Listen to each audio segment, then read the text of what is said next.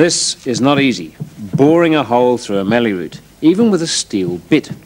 So why am I doing it? A fairly absurd occupation? Well, simply to make the point that if I, with my weight and my muscles and my steel bit and my specially constructed tool, am having a hard job of drilling a hole that size through a mallee root, you can imagine how hard it might be for a small, fat, soft, white grub with no legs.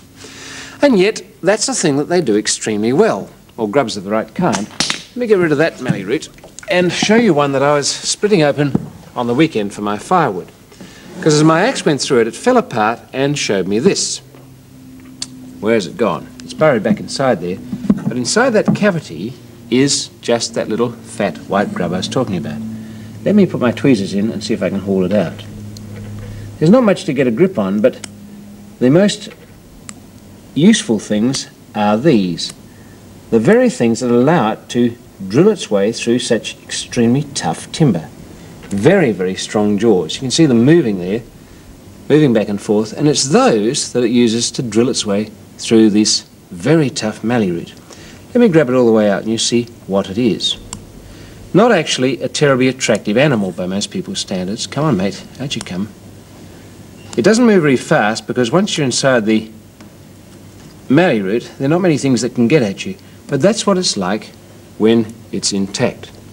I'm going to be very careful because those jaws can give you actually quite a savage nip, and they don't let go fast either. It's one of the many white grubs that you find in Australian timbers known collectively as witchetties, and they're all good food. The Aborigines ate them. But whereas the traditional witchetty grows up to be a moth, this one doesn't. It grows up to be a beetle. And there are two kinds of grubs that you can find in firewood. One grows up to be a jewel beetle, a very beautiful looking thing.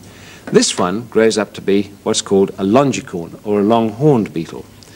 They're a major pest in Australian timbers because they actually can burrow through the timber and ruin it for all sorts of things.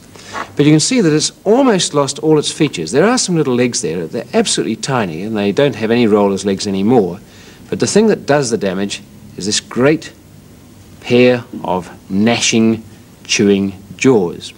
And they live inside the wood, burrowing away in tunnels like this, creating this brown sort of muckery, which is half chewed wood and half dropping. That's called frass. And they plug the opening of the burrow, and when they've pupated inside and want to come out, they do so, pulling the frass plug away, and off they go.